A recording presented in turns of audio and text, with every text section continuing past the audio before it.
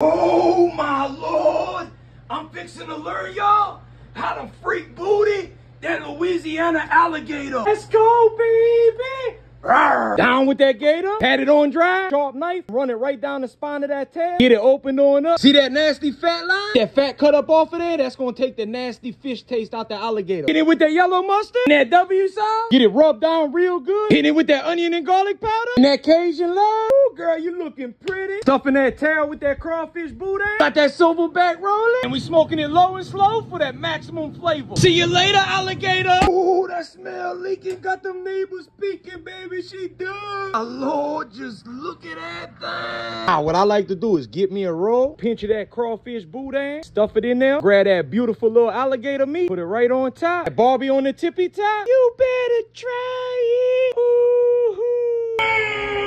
That's that chicken of the swamp, baby. Ooh, here, get you a bite.